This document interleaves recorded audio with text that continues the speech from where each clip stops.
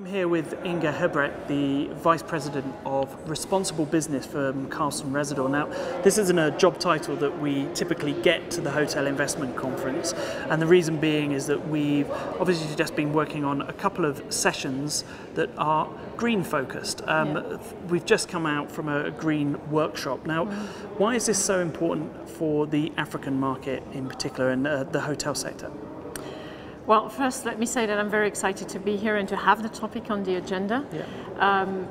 Tourism is growing in emerging markets. In Africa we have a huge pipeline as Carlson Rezidor, and we need to make sure that we develop those hotels in a green way. And we need to make sure that we are in from the beginning, because that's where we can really make a difference. Now, forgive me for playing devil's advocate, but when people hear the words green or sustainable, people tend to sort of roll their eyes a bit and think that where's the business case behind this? Today's session was really about the numbers. Tell us a little bit about the EDGE program that the IFC are running and why it's so important.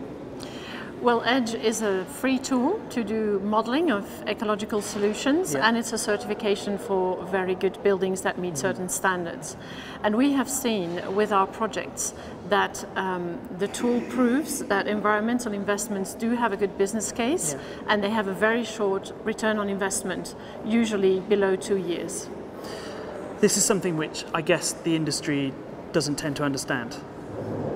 This is the audience that we need to reach, because this is where the potential is, and usually I'm talking in our hotels about retrofitting as an operator, but we need to tackle the buildings as well, and that's why it's exciting to talk to all the developers and investors who are here. So interestingly, from the session today, it was more of a how-to.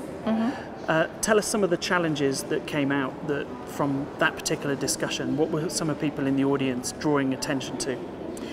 Well, I think there was a lot of excitement in the audience, and there was a good pickup of the message and of what the EDGE tool means. There was a couple of questions on the details of the tool, but I think the general overview was that, and the general impression was very positive. I agree. And later you're going to be talking on the why. Why would you do this?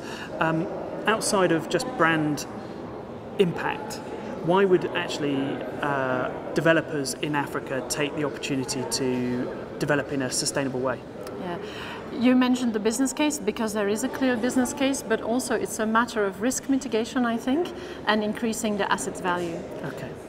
Well, thank you, Inge, and I look forward to working with you in the future. Same here. Thank you, Matt. Thank you.